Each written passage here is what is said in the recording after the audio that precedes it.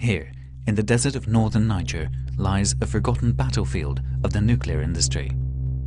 Dust, water, soil, and even scrap metal scattered around the area all carry an unseen but deadly threat.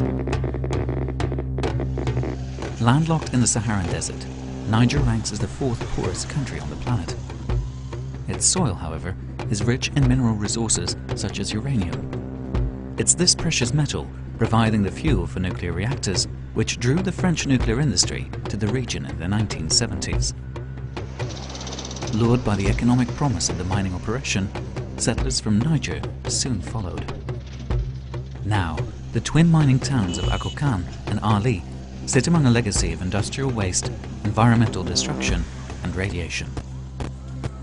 Al-Mustafa Al-Hassan heads a local organization which has been protesting the effects of the uranium mining by French company Areva.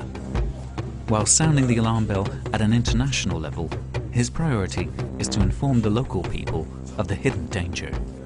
Les gens, non, je vais dire, ils n'ont pas peur puisqu'ils ne savent pas de quoi est fait la radioactivité, ils ne connaissent pas c'est quoi la radioactivité. La priorité des gens, c'est la pauvreté. Mais quand même, ces problèmes, il ne faut pas les perdre de vue. Il est là. Les deux vont à la fois parce que la radioactivité augmente la pauvreté, parce qu'elle fait des victimes. Clouds of dust caused by a controlled explosion in the open pit mine carry poisonous gas towards town.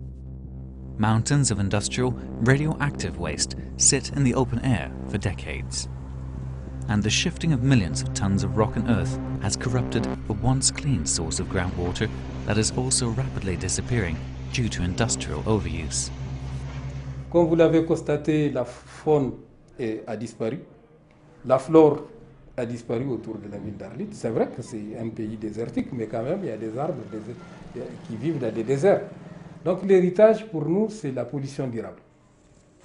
A full, independent investigation of radiation levels and the impacts on human health and the environment has never been carried out. But in November 2009, Greenpeace and its partners were able to conduct a brief scientific investigation of the area. They measured radiation levels in and around the mining towns. In some cases, readings went over 100 times above internationally recommended levels. Just within a few days, we found that the people of these villages are exposed to unacceptably high levels of radiation caused by radioactive materials in the street, radioactive scrap metal in the market, and it clearly shows that the mining companies owned by Areva are not taking care of the problems. Soil and water samples taken by Greenpeace were investigated by the French Nuclear Research Institute, CRIRAD, in Valence. Its findings further confirm the radioactive contamination of the region. Les analyses qu'on a pu faire montrent d'abord la persistance de la contamination en uranium. Sur 4 des 5 échantillons d'eau, la quantité d'uranium dépasse les recommandations de l'Organisation mondiale de la santé. Ensuite, la présence d'autres substances radioactives, dont le radon, qui est un gaz radioactif et qui est dissous dans l'eau. Et puis la pollution par des éléments chimiques, par exemple des nitrates, de l'ammonium, du molybdène, à des concentrations pour les nitrates et le molybdène qui dépassent là aussi les recommandations de l'OMS. Pourtant, ces eaux sont toujours distribuées aujourd'hui à la population et aux travailleurs pour leur consommation. Exposure to radioactivity can lead to serious health issues such as birth defects, leukemia, and cancer. Areva claims conditions in the mines and their surroundings are safe and radiation levels are being monitored. 2 local hospitals, funded by the company, check the health of workers and the rest of the population. Les principales pathologies qu'on a ici sont les toux, les diarrhées, les dermatoses. Et donc ces pathologies sont pratiquement les mêmes qu'on retrouve dans les autres régions du pays. Ce n'est pas du tout lié aux radiations. Areva, however, fails to mention that the hospitals lack the equipment and expertise to properly diagnose cancer. Many ex-workers are already suffering from unexplained diseases. Almost 10 years ago, laundry worker Jigozaki collapsed during his work at the Somair mine. Since then, he's been forced to retire and was never informed about the cause of his condition. Baba mun hanci baba na sha na wuci kumya mun am adamu da kamar dabba mutum ke dahiya same su yi aiki mun daga min huti ba mi kuma sai ka do da kai.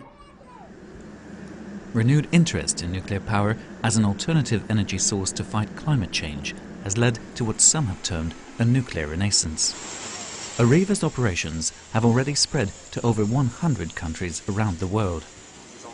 Here in Niger, the company is planning to open a new mine at this site called Imoraren. Its critics point out that 40 years of uranium mining have only resulted in massive damage to the environment instead of delivering on the economic promises to Niger. Je ne sais pas quoi dire aux gens d'Imoraren. Si vous voulez, le fait qu'on demande l'exploitation de l'uranium, c'est pour lutter contre les fléaux de la pauvreté. Mais ce que nous constatons malheureusement après 40 ans, à Arlit en tout cas, ces fléaux n'ont fait qu'augmenter. Donc à Imraran, je pense que c'est exactement la même chose qui va se passer. Et maintenant, si j'ai un appel, c'est d'appeler la population à être un peu plus vigilante pour qu'il y ait moins de pollution et qu'il y ait plus de retombées.